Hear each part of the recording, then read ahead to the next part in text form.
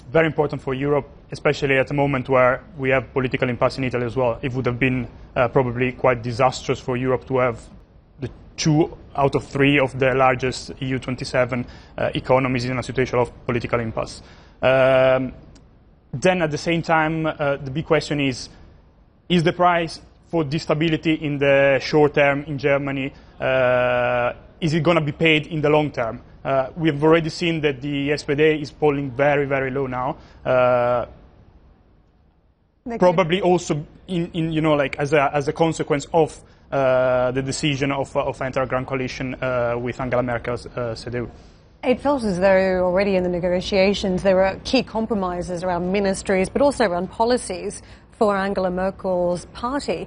When we cast the net over to Italian politics, it feels as though some of the issues that saw Merkel lose her margin were really around immigration. And even in the Italian election, you've seen on the far right side that the League leader, Matteo Salvini, has been accused of stirring up racial tensions.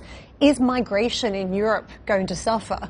I mean, overall numbers going to be capped because of these protest votes that you're now seeing across key economies, across key countries?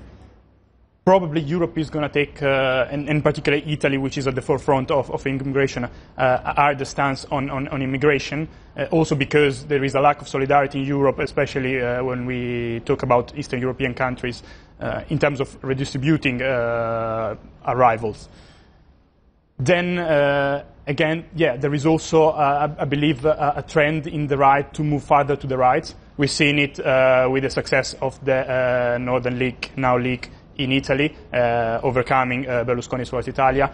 We see it in Germany with Allianz für Deutschland now polling very high.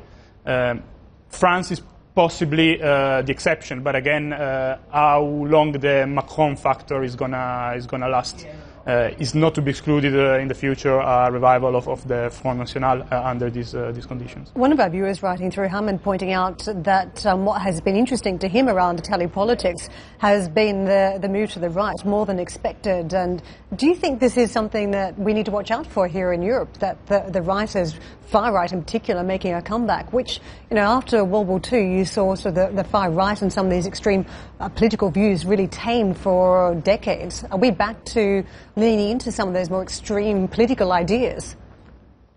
Well, for example, in Italy there was quite a lot of talk in the run-up to the vote of arrival of fascism in Italy. I believe that was overstated. In the end, fascist parties in Italy only got very, very low percentages of vote.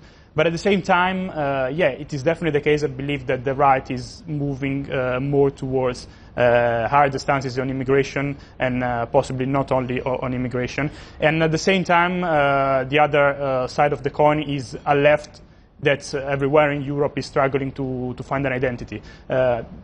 Renzi's Democratic Party in Italy was, until a few years ago, seen as the exception, as the one that was the one party that was managing to keep polling very high and performing well. Well, now Italy as well, the left in Italy as well has lost support massively.